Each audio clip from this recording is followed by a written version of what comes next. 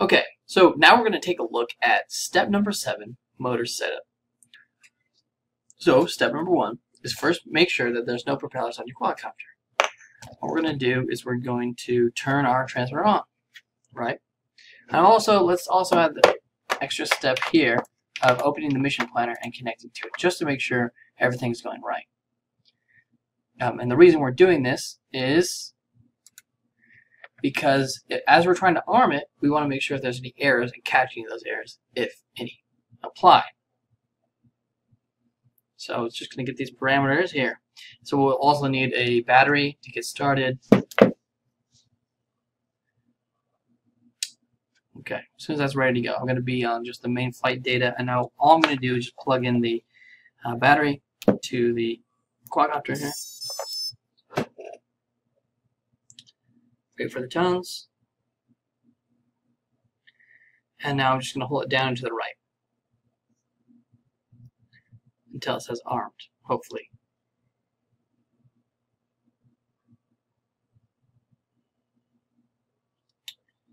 Okay, so it's really not showing anything. Let's just double check our radio calibration, see what's going on here. Oh, it says pre-arm check, fail-safe throttle value. So let's go back to our initial setup and our radio calibration. So if I go here, I can see our throttle is working. Everything's working. The pitch is working. And the yaw is going the right way.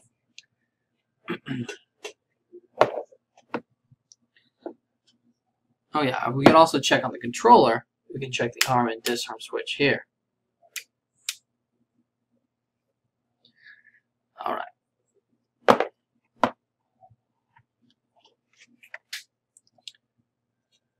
Okay, yeah, so let's go back to the flight data and try to arm it again one more time. Just count to about, what should we say, 5 seconds. 1001, 1002, 1003, 1004, 1005. Okay, so it says, again, pre-arm check, fail-safe throttle value. So for some reason, the throttle value is not working correctly. So what I'm going to do is go back to my initial setup. I'm going to run my radio calibration one more time. So we do the calibration. Okay, make sure all switches are in stream positions. And I'm just going to move the sticks up and down.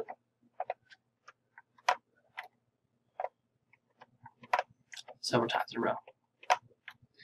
Also going to move the stick here, like that. I'm going to click when done. Put throttle down. Just okay. So channel 1, which is our throttle, 1095, 1080. Okay, let's go back to the flight data. Check one more time. Try to arm it. And now, oh, now the motor starts spinning. Okay, so this is part of our motor calibration here. Let me just tip the camera down. Okay, so it's kind of hard to see, but basically each of the motors are spinning. But what I want to do is check the motor rotation. Okay, so it just disarmed to failsafe. Let me make this screen a little bigger. Try that one more time. So I'm going to disconnect the battery, reconnect.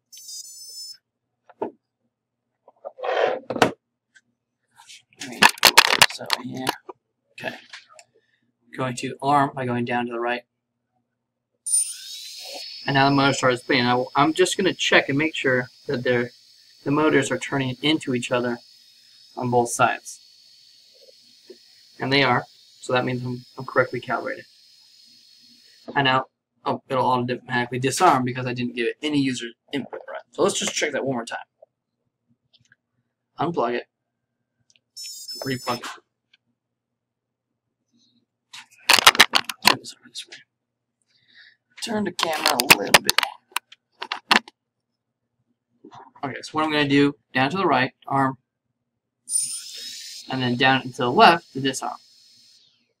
So you can see there's a little bit of a delay, but that's okay. You just got to get used to that.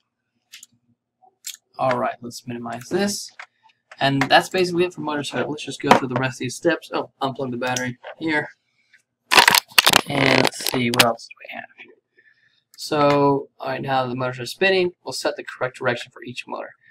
So basically, the directions of the motors are going to change. So you might need to use this handy little diagram right here, just in case, right? Or you can check it like I did, make sure those motors are spinning toward each other. If you're looking at the front, so you can see that this clockwise goes in, the counterclockwise goes into the front of the quad. And if we need to change it, what we can do is simply change the two connections of the wires.